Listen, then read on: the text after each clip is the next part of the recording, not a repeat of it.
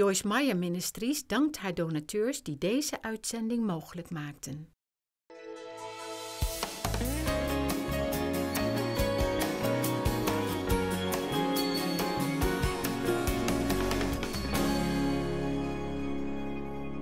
We are talking this weekend about the wonderful, wonderful, amazing present-day ministry of the Holy Spirit in our lives. And how Jesus said, it's going to be better for you, he said to his disciples, it's going to be better for you if I go away, because if I go away, then I'll send the Holy Spirit. What a statement. I'll send the Holy Spirit to be in close fellowship with you. You see, Jesus was with them, but the Holy Spirit was now going to come and live in them. With is good, but in is better. Amen? The closer, the better. I'm sure glad when I need God, I don't have to go look for him. I don't have to try to find him anywhere. He's as close can get. It's very important for people who want or need a relationship with God to realize that when the Bible invites us to receive Christ, it says that we must be born again. That literally means that God, through the power of the Holy Spirit, comes to live in us, and he makes us new on the inside, and then what's in us, through the help of the Holy Spirit, works its way out of us so it can do some good to the people out here in the world. You know, it doesn't do much good for us to just sermonize everybody. We need to show them something. And you know, we want to be good. We want to walk in the fruit of the Spirit. I'm quite sure that all of you in this building tonight, and those of you that have bothered to watch the TV program, you're wanting to do what's right, or you wouldn't be watching and listening to this kind of stuff. But the truth is we cannot do it without the help of the Holy Spirit. The Holy Spirit is our helper, our strengthener.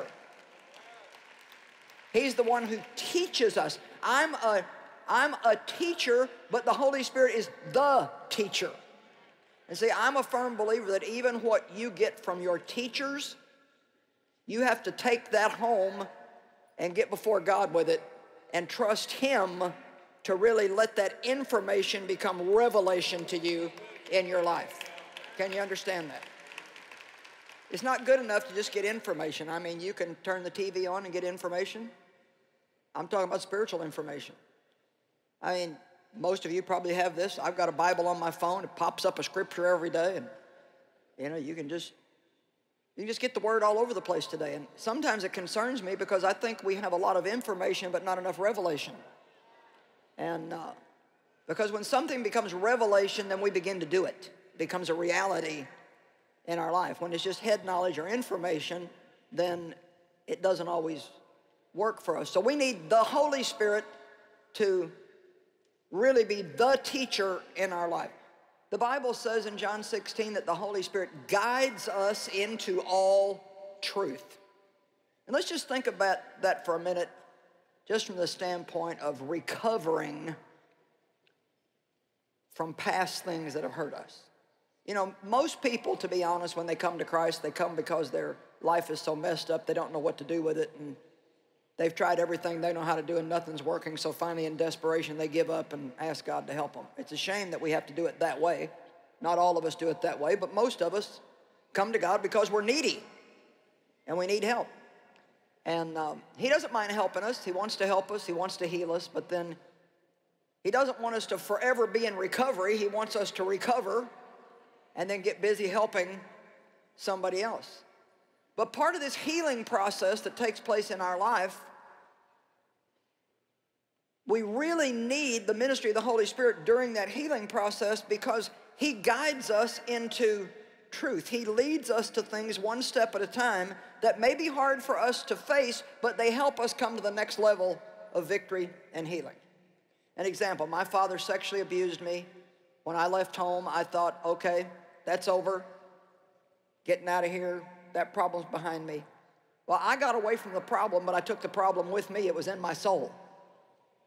It was still affecting my thinking, how I operated emotionally, all my relationships, even my will. I was very rebellious and stubborn because I'd been hurt and just promised myself that nobody was ever going to push me around again. So when I was introduced to the power of the Holy Spirit and I began to study the Scripture and find out there was power available for me, a healing process started in my life. You know, we can have Jesus inside of us, but he wants to get out through us so the world can see him. Do you know believers are the only hope that the world ever has of seeing Jesus? Did you hear me? I said believers, Christians are the only hope that the world, that the lost, miserable world has of seeing Jesus. If you work with an office full of unbelievers, even if you're the only believer there, you should be absolutely thrilled to no end to go there and represent Christ to those people, because you may be the only Jesus that they will ever see. Amen? And so I had all these problems inside, but I wasn't dealing with them, so now I had the power of the Holy Spirit in my life. I'd been introduced to that power. I was learning lots of good things. And one day my husband brought home a book that he had bought at a conference that we'd been at, where a woman was teaching who'd been hurt like I was in her childhood. Her father had also sexually abused her, and she'd gone through one man after another and gotten into prostitution and all kinds of things.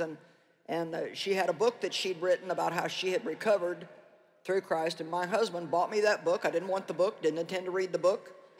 That problem was behind me, you understand. I had walked away from that problem. That was not, I didn't want to talk about that, didn't want to think about that. We're not going to bring that back up. See, a lot of times, in order to be free from something, we can't just run from it. We have to go back and face it with the Holy Spirit. Come on now. We have to go back to the places we ran from, get back into those doors that we slammed shut. But thank God we don't have to go by ourselves. The Holy Spirit takes us there, and he walks us through those things, because anything that you run from always has a certain amount of power over you. Let me say that again. Anything you run from always has a certain amount of power over you, because anytime it rears its ugly head, you got to run some more. But once you face it and conquer it, then it no longer has power over you. Now you have the upper hand, it doesn't. So I had to face some things. I had to face the fact that my parents didn't love me, didn't know how to love me. I had to face the fact that I had been abused, that there was a lot of pain in my life because of that. I had to face the fact that I had a lot of weird, goofy behavior because of what had happened to me, and that it wasn't everybody else's fault that was in my life now. You know, sometimes when we've been hurt way back here somewhere and we're still carrying all that pain around with us, then we want to blame all the people that's in our life now, and we're trying to make people pay that shouldn't have to pay for what somebody else did to us. So I opened that book and read the first page, and I didn't like what it said, because all these feelings and memories started roaring back up out of my soul. And I took the book, threw it across the room, and I said out loud, I will not read this. And I mean, the Holy Spirit so gently spoke to me, and this is what he said: it's time. It's time. And to be honest with you, none of what I'm saying to you right now is even remotely close to what is on my notes. I didn't have any intention of saying this when I opened my mouth. So let's just take it that God is trying to talk to somebody, and maybe he's trying to say to you tonight, it's time.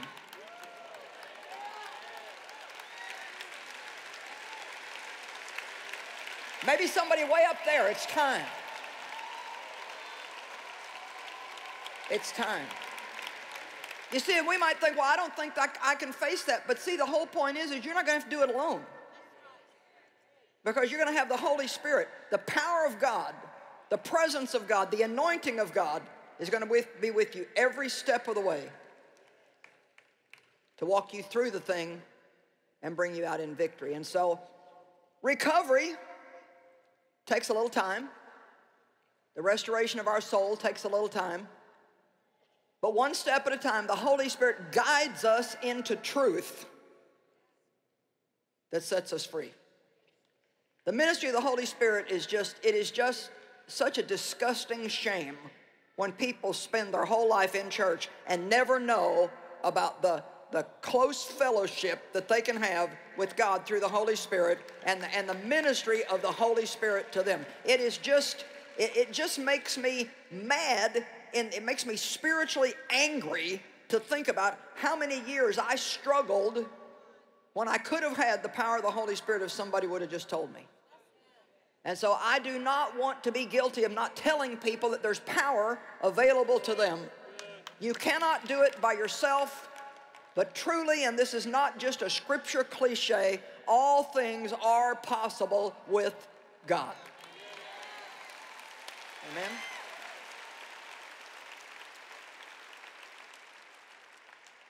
So, we have the Holy Spirit now. If you're a believer in Christ and you're open to just being ever filled with the Spirit, it's a wonderful gift to have. But the Bible teaches us a couple things that should put a little bit of reverential fear in us. You know, there's a wrong kind of fear, but there's a right kind of fear that we should have. And the Bible says that the beginning of wisdom is to have reverential fear of God. And that's a respectful fear that says God is not to be messed with. Amen. I mean, for example, in Galatians it says, be not deceived, God is not mocked. Whatsoever man soweth, that and that only he shall reap. So in other words, what's he saying? Don't think you're going to get by with stuff, because I mean business. And so when God says, if you do this, you'll be blessed, and if you don't do this, you won't, he means it.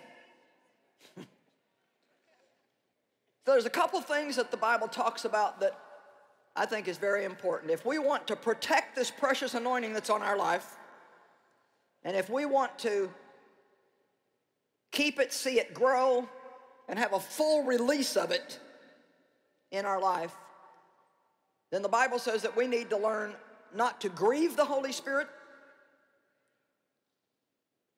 That's in Ephesians 4:30. Do not grieve, vex, or sadden the Holy Spirit, by whom you were sealed and branded as God's own. And then in 1 Thessalonians 5:19, it says, do not quench or suppress or subdue the Holy Spirit. Don't grieve the Holy Spirit. Don't quench the Holy Spirit.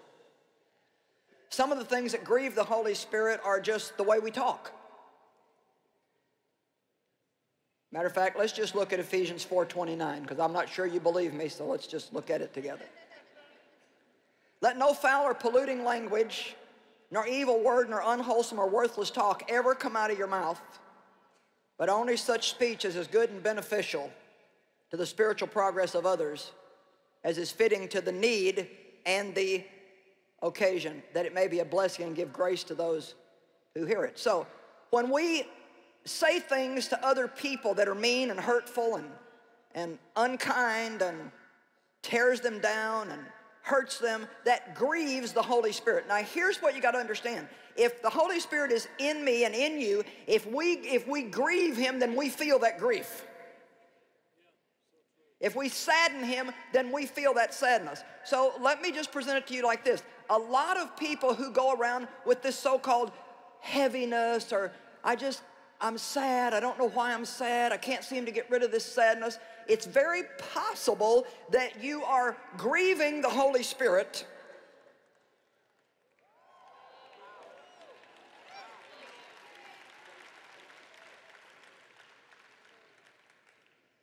And that's his way of letting you know, I don't like this, and I don't like it because it's not good for you. I don't like this, and I don't like it because it's not good for you. Everything that God tells us to do or not to do, it's not for him, it's for us. And the quicker we learn that, the easier it's going to be to have more obedience in our life. And then verse 30 says, don't grieve the Holy Spirit. And then verse 31, let's just look at just a little bit of it. It's pretty long, but you'll get the point real quick. So let all bitterness and indignation and wrath, passion, rage, bad temper, resentment, anger, animosity, and on and on and on and on and on.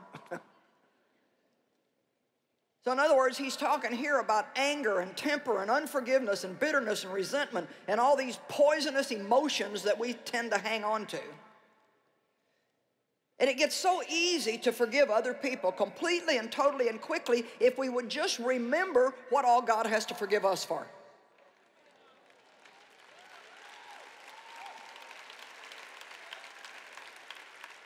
Well, surely you don't expect me to forgive you again. You've done that 4 times. Well, how many times do we do the same thing with God over and over and over and over? And so anyway, you understand that. I don't have time to camp on that. And then 1 Thessalonians talks about not suppressing or subduing or hindering the Holy Spirit. So I just want to continue to talk to you about some of these things tonight. And we're going to start in Ephesians chapter 3, verse 16. May he grant you out of the rich treasury of his glory to be strengthened and reinforced with mighty power in the inner man by the Holy Spirit himself indwelling your innermost being and personality. Wow. Is there anybody here tonight that could use a spirit-filled personality?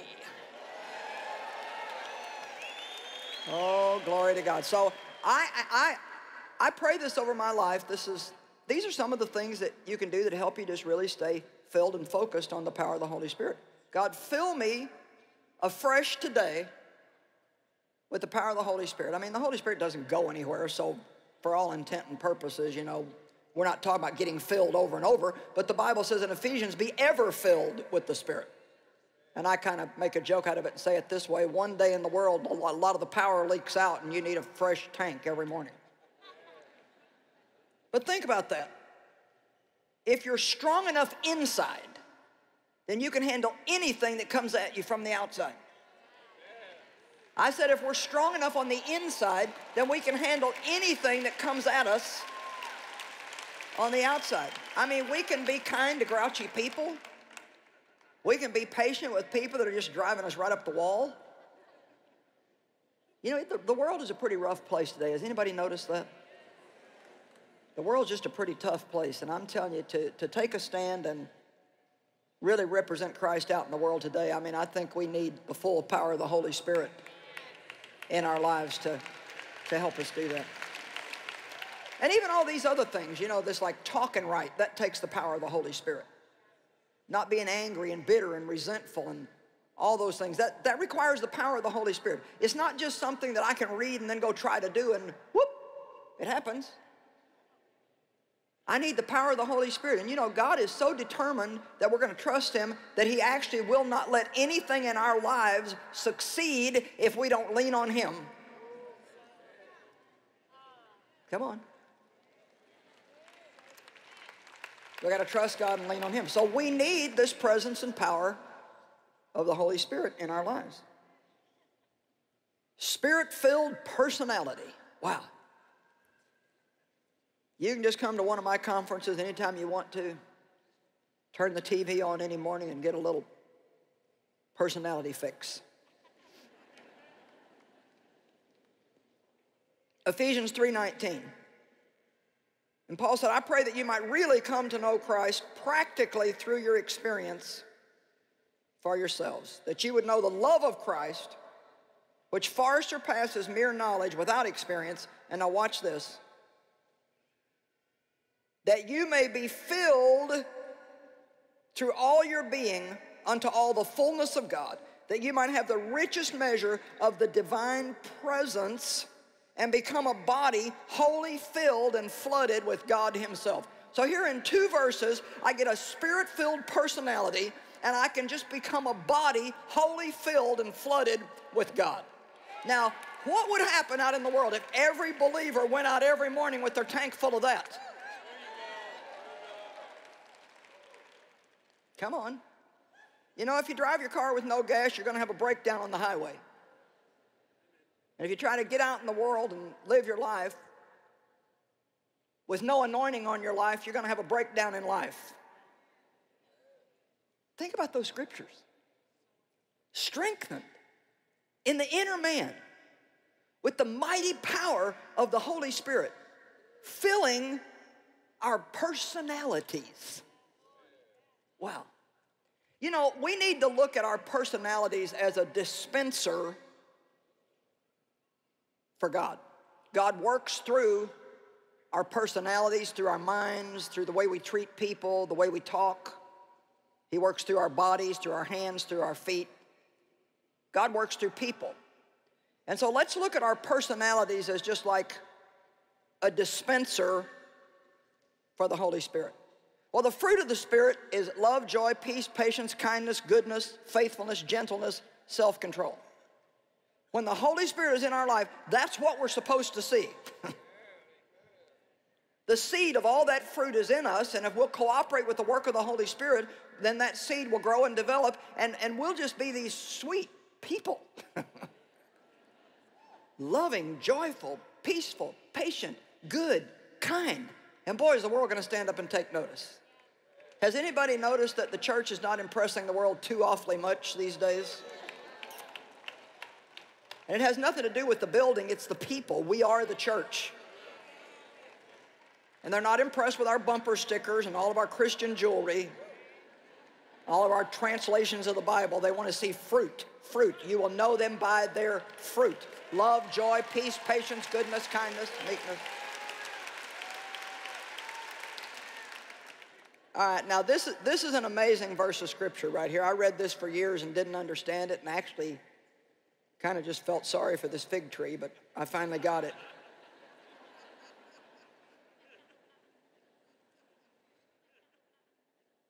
Verse 18, and in the early dawn of the next morning, as he being Jesus, was coming back into the city, he was hungry. Everybody say, he was hungry. Now say, the world is full of hungry people. And as he saw one single leafy fig tree above the roadside, he went to it, but he found nothing but leaves on it. Then the Amplified Bible says, seeing that in the fig tree the fruit appears at the same time as the leaves. And he said to it, never again shall any fruit grow on you. And the fig tree withered up and died. Now, until I had an Amplified Bible, which gives me a little better understanding, I used to just feel sorry for that fig tree. I thought, well, okay, you're hungry. You get mad at the fig tree because it can't give you what you want, so you curse it and it dies. I wasn't getting it, you know. And then a little deeper study and understanding taught me that with fig trees, when you see leaves, there's always supposed to be fruit under the leaves. Hello. Now let's just back up to the garden for a minute and say that Adam tried to make it with just leaves too, and it didn't work.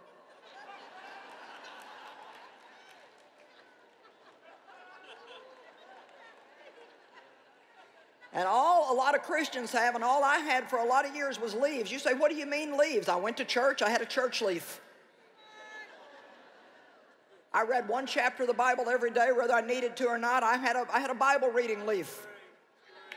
Come on. I knelt down by my bed for just a few minutes every night, and I said the exact same prayer. Father, help me be a good wife, a good mother, and most of all, a good Christian. And that was it. That was my prayer life. Oh, and then I also said this. Forgive me, God, forgive me, forgive me, forgive me, forgive me, forgive me. I prayed that same thing over and over and over and over and over. Forgive me for all my sins. And I was thinking about all this stuff in the past. And, you know, then finally, after about 20 years of carrying on like a crazy person like that, I finally heard the Holy Ghost say, I forgave you the first time you asked me. Will you just take it and go on? But see, you're not going to hear God if you don't have any close fellowship and connection with Him. So I had a lot of leaves. I had a little church work leaf, and then even as I got into a little more of the Word and was walking in a little bit of the power of the Holy Spirit, I got some more leaves. I had some Christian jewelry leaves. I had a cross and a big rhinestone Jesus pin. I got a bumper sticker leaf, and I had that. Come on, are you with me? But here's the problem. I had no fruit. I was like a fig tree that was all leaves and no fruit, and the world was hungry. And what a lesson this fig tree gives us. Jesus cursed this fig tree because it was a phony.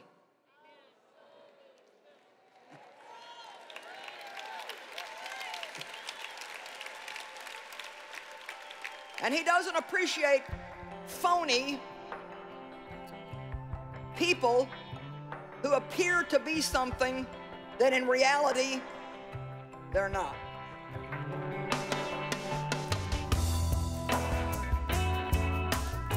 You know, we need to really value the presence of the Holy Spirit in our lives by walking with Him and letting Him lead us in every single area of life.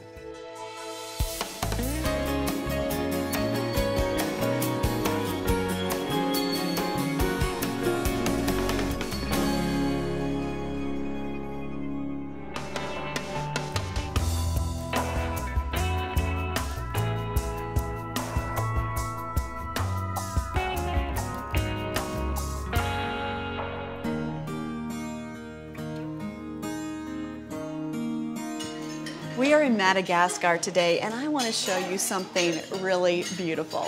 These are children who are part of the Hand of Hope feeding program here in this village. They receive a solid meal every day. Now, let me tell you, sometimes when you hear one meal a day, is that really much? It is so much more than you can even imagine. Look at these children. They're seated at a table where they are served a good, solid meal. And when their bellies are filled, that's something that cannot be taken away from them. But it's even more than that. They're receiving love and respect. They need to understand that they are valuable and that there is a God out there who knows them and loves them and has a good plan for their life. You're part of making all that happen. It's a lot more than you think it is when you look at it, and we appreciate so much what you do through Hand of Hope to help us help these kids.